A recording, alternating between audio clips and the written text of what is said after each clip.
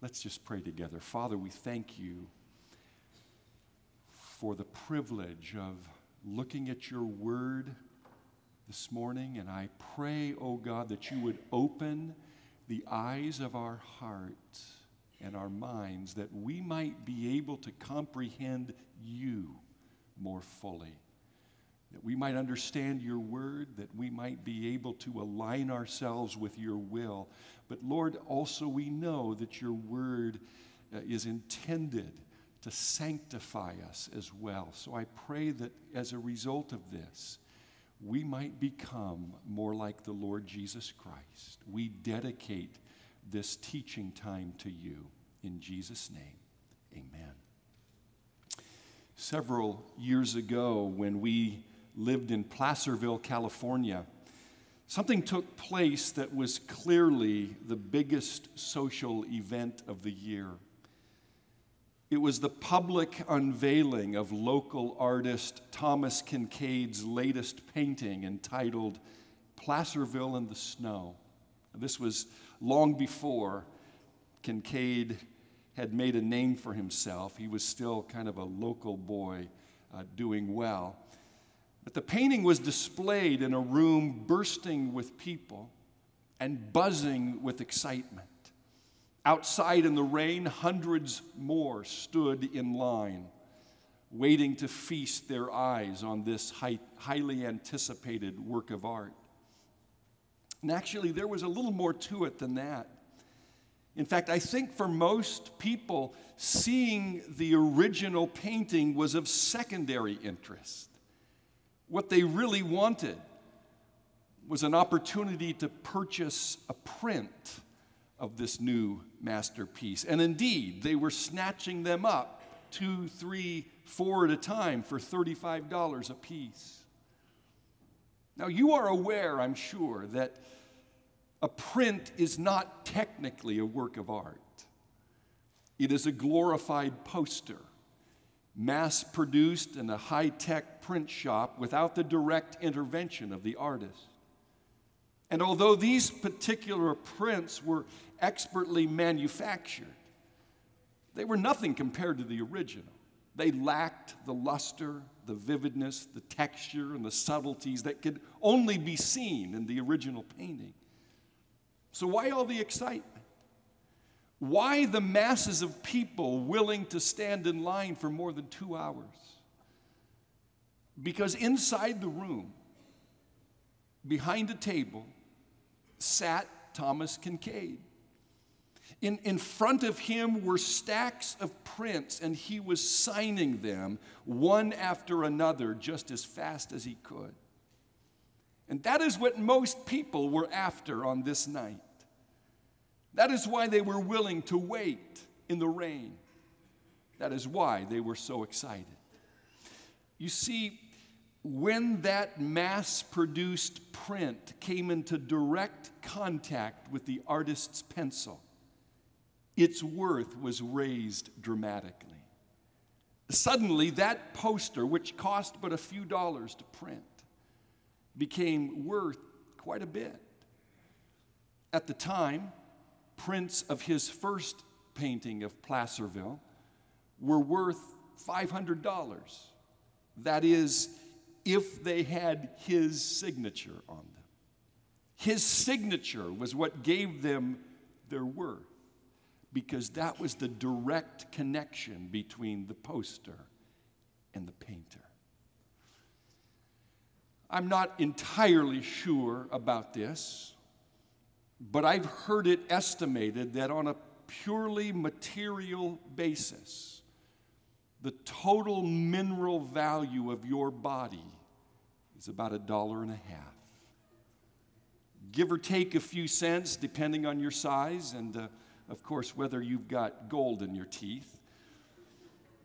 But it is an astounding thought to think that the dollar value of this ring on my finger is 100 times that of my entire body.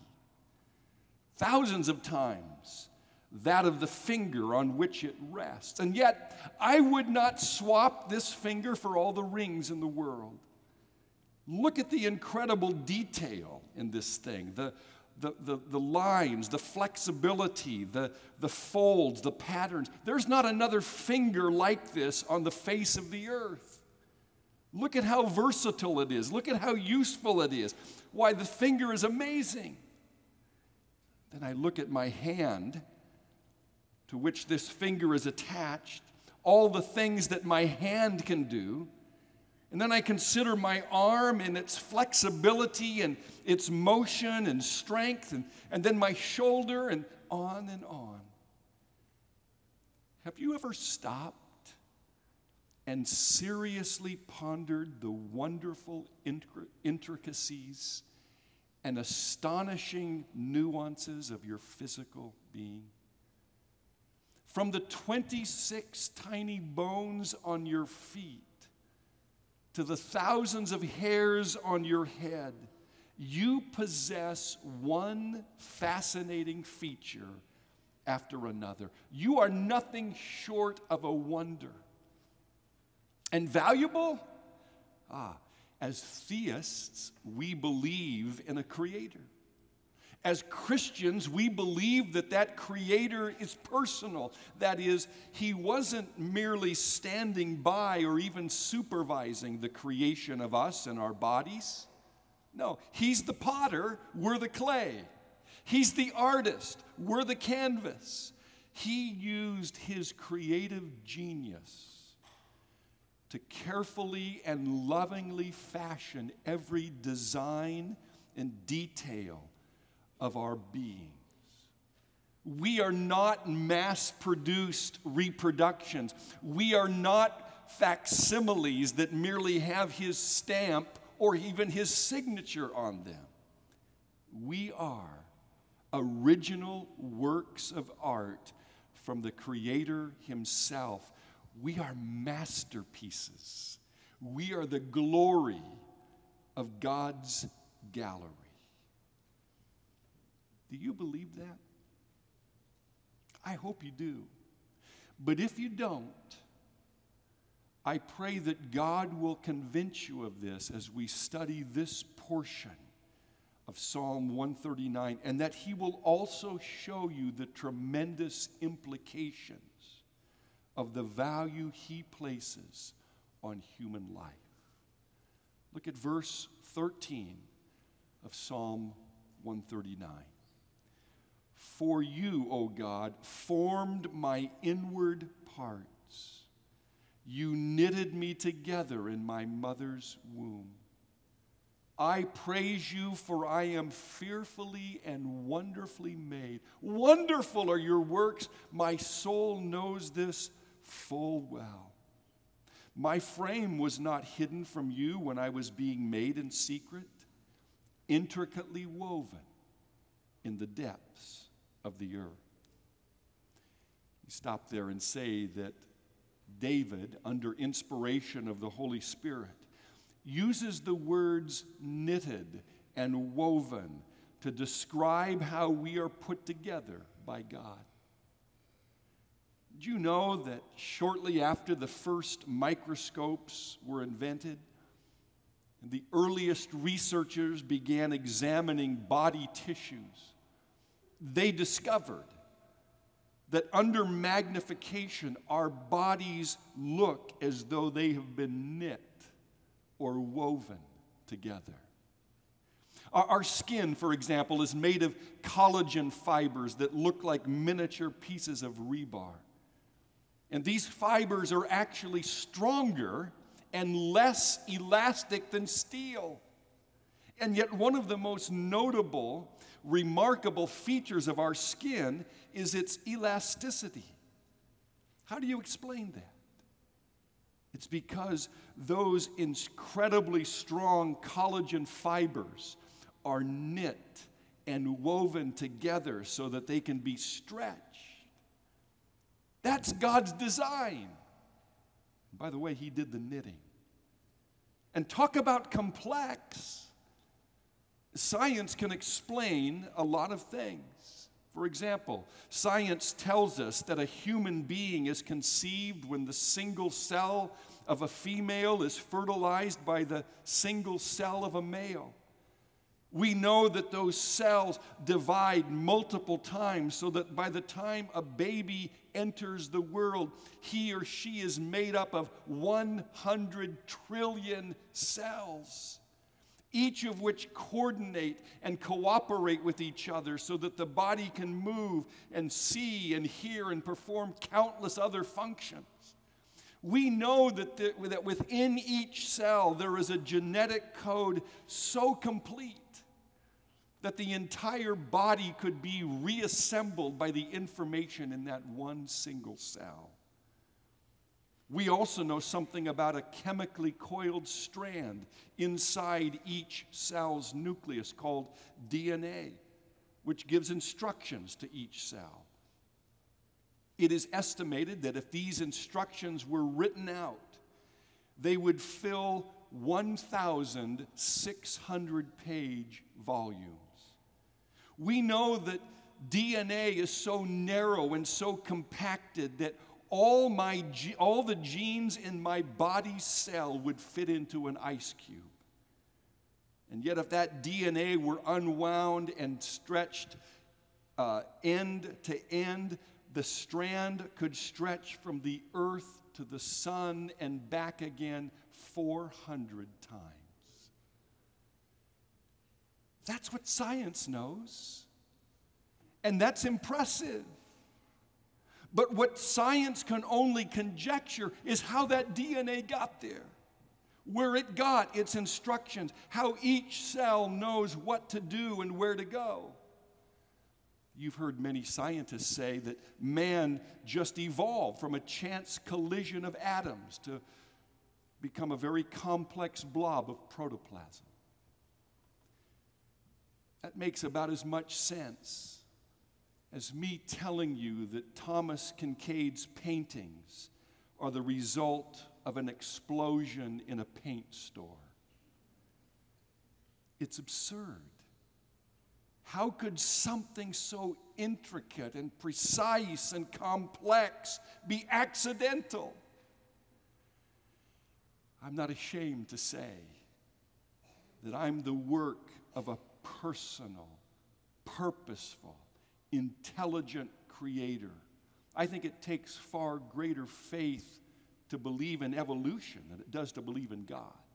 You've got to do some serious denial to believe in evolution.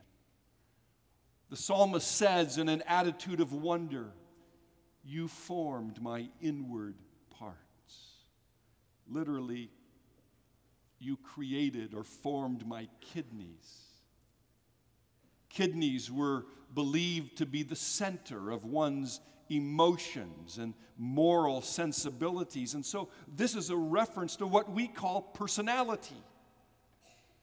God was not only the genetic engineer of our bodies, but He gave each of us designer kidneys. That is, a personality that was tailored and designed for each of us alone. Our demeanor, our sense of humor, our preferences, our IQ, they've all been specially designed to make us what we are. That is what the second line of verse 13 says. You knitted me together in my mother's womb. And then verse 15, my frame was not hidden from you when I was being made in secret, intricately woven in the depths of the earth. God is such a good artist that He designed us and put us together in the dark. Secret and depths of the earth are metaphorical references to the mother's womb. It is there that God's creative power and genius are employed so beautifully. We know that after just 7 weeks in the womb, a fetus has essentially all of its parts formed. God did that. And if God did that, it makes that fetus precious because it is the work of His hands. It is an affront to God to say that fetus has no worth, that fetus has no rights, that it can be destroyed and disposed of if the mother doesn't want to go through with the pregnancy. No.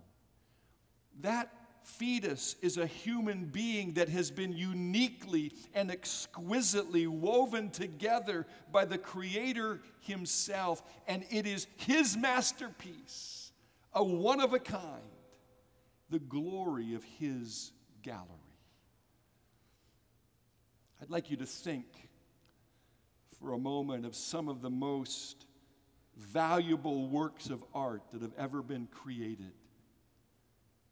For example, think of the ceiling of the Sistine Chapel that Michelangelo painted. For 5 years, he laid on his back 60 feet above the ground, covering 10,000 square feet. Painstaking, brilliant, invaluable. What would the reaction be if someone who didn't like that art, who was somehow offended by his depictions of Bible scenes, broke into the Sistine Chapel one night and blew it up, destroying it completely? Why? There would be a great outcry from all over the world. It would be front page headlines. There would be memorials and speeches and television specials decrying this malicious act of terror. And yet, as tragic as that would be, it doesn't compare to the tragedy of attacking and destroying human life. Any human life.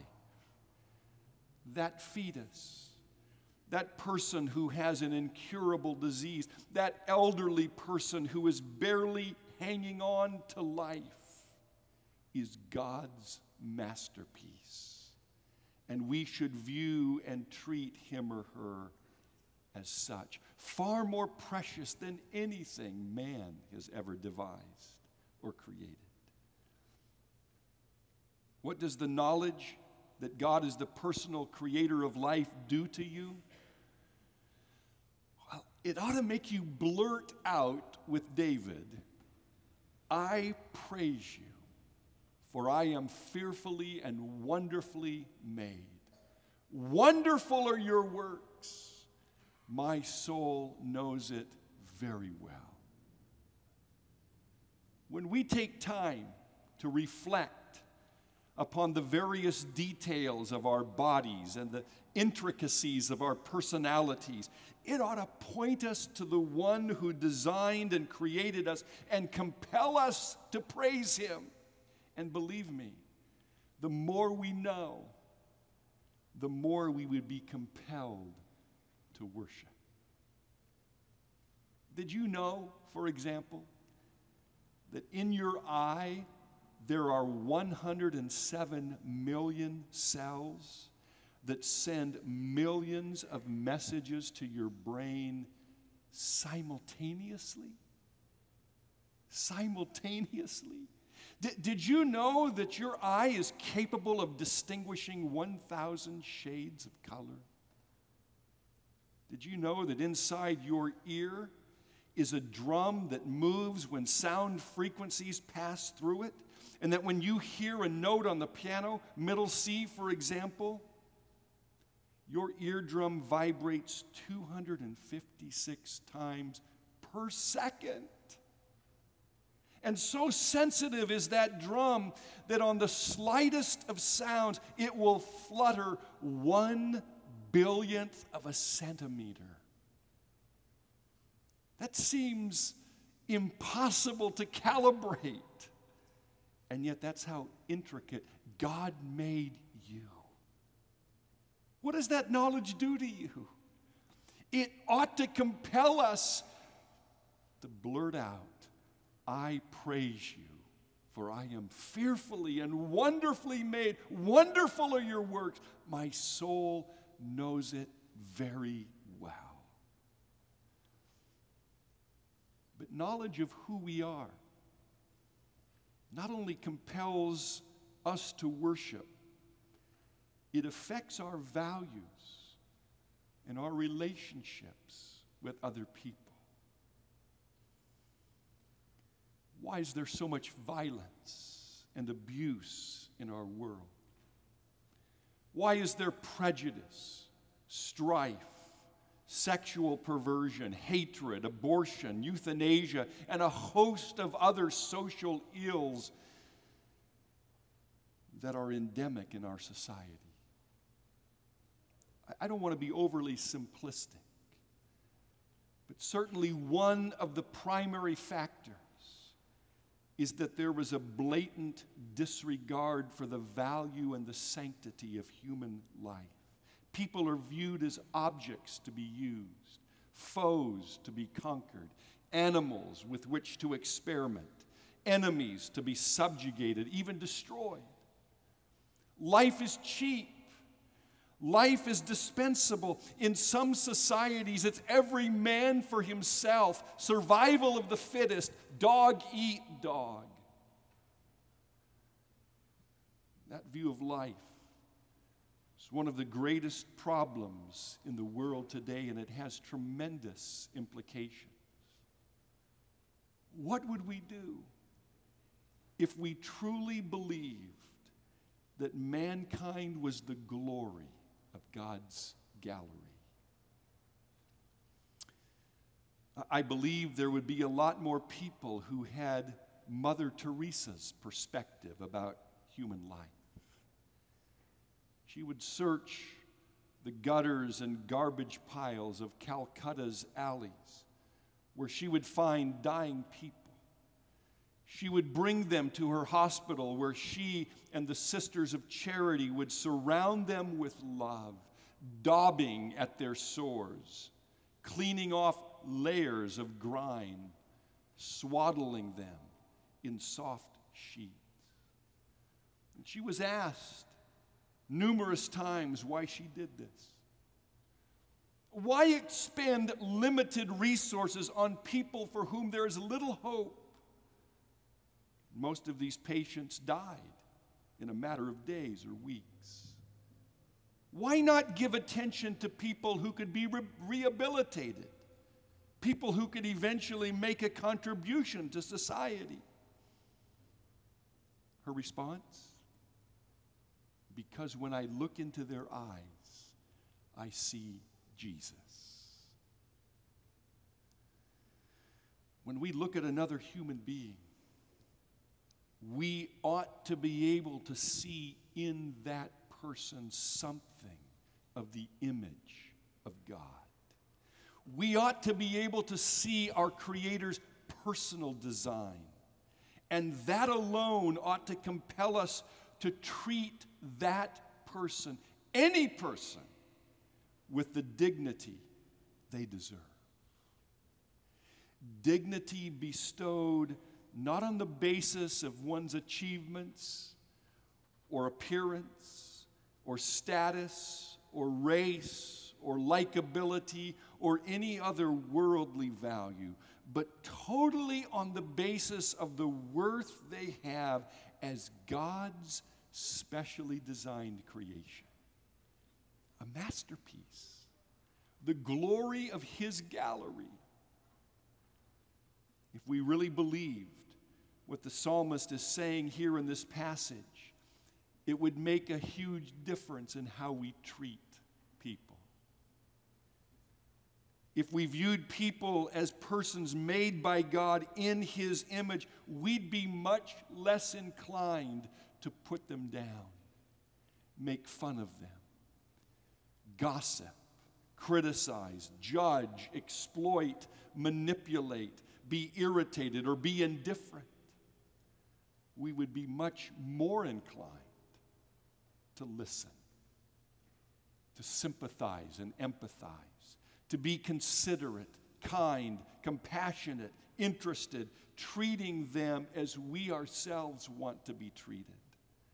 We would devote more of our time to people and invest in them, and less of our time in projects and activities that benefit no one but ourselves. In short, people would become our greatest priority next to God Himself.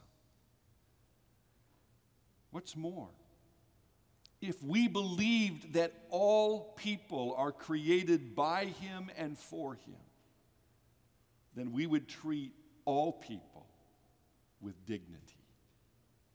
Not just the ones who have the same color of skin as us, or the same religion, or the same political persuasion, or the same values, but all people.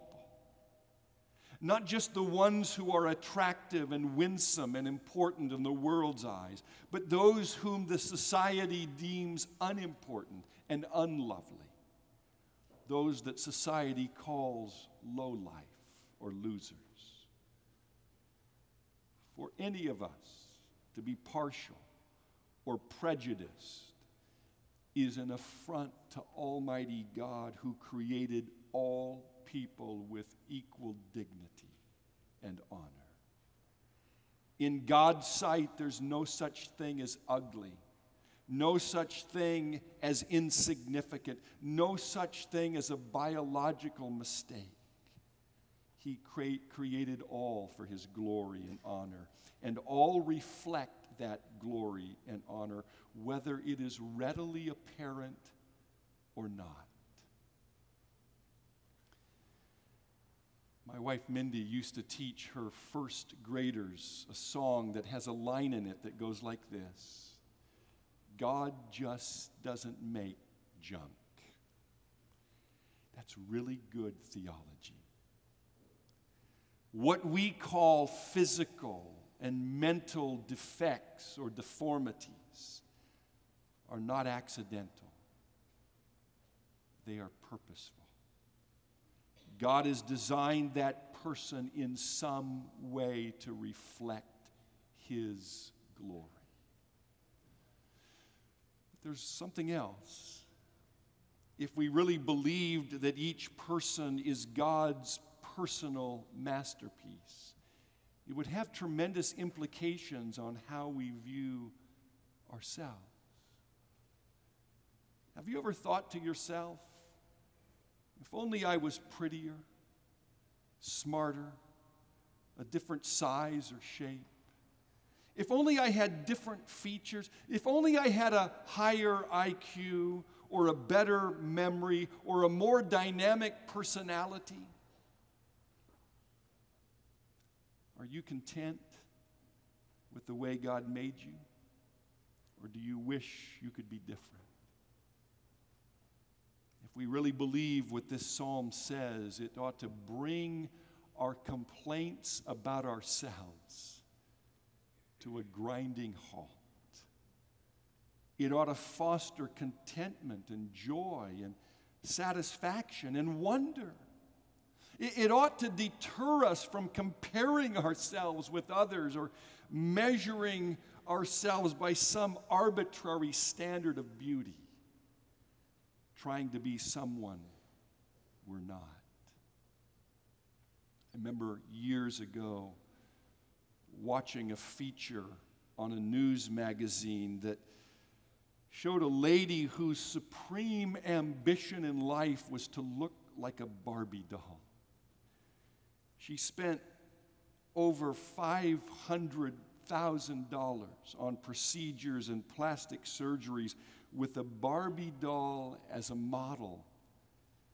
And you know what? She looked like a Barbie doll. I'm not even going to attempt to analyze why people try to look and be different than what they were created to be, but whether they realize it or not, they are tampering with God's masterpiece.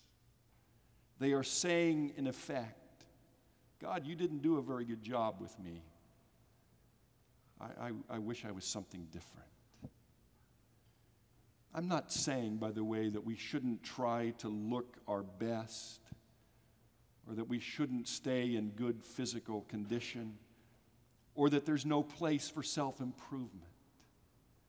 knowing that we are the glory of God's gallery ought to compel us to take good care of our bodies and our minds, to live up to our potential. What I'm saying is that we ought to be, and we can be, perfectly secure and content and satisfied with the way God made us, because each of us is a specially designed masterpiece, a one-of-a-kind, the glory of His gallery. God is sovereign. He is the one who determines what we are like. He's the one who designs our bodies, our personalities, our capabilities. But there's one other thing that this passage says. Look at verse 16. Your eyes saw my unformed substance. In your book were written, every one of them, the days that were formed for me, when as yet there was none of them. This means that before we were even born, when we were just fetuses that were not fully formed, God knew exactly how long we would live.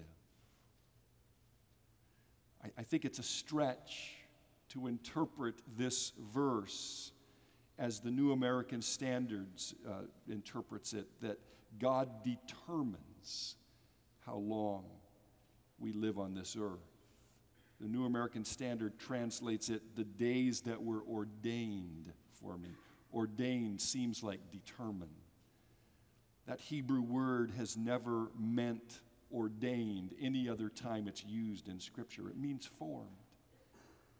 David is simply telling us that God knows how long we are going to live. So He knows all about the babies that have been miscarried in their mother's wombs. He knows about the choice that a mother might make to abort her baby.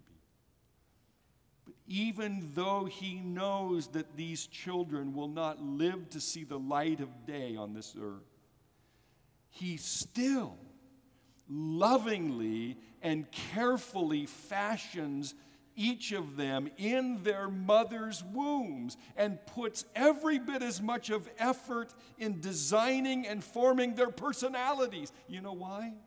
Because they are eternal souls. And they will live forever in the presence of Jesus.